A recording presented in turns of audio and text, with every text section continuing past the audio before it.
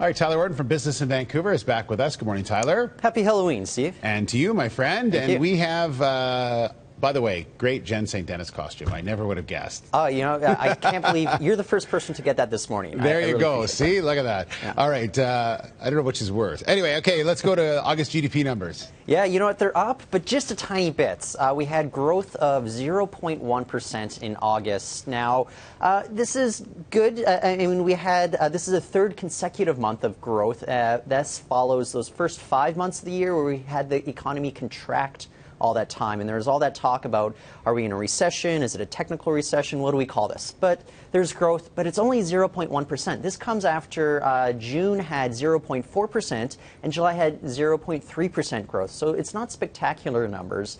But let's take a look at what's going on in the U.S. They had their Q2, or I should say their Q3 GDP numbers come out yesterday.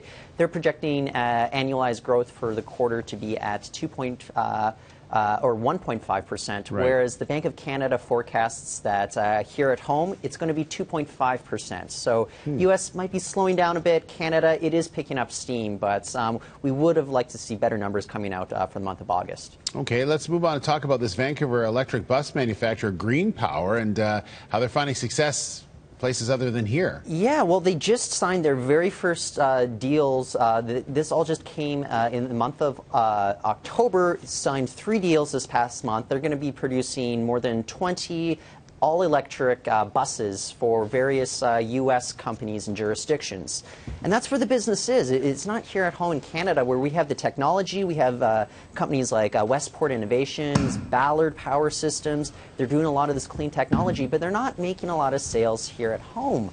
Ballard, they just signed deals with various Chinese municipalities and companies worth more than $30 million.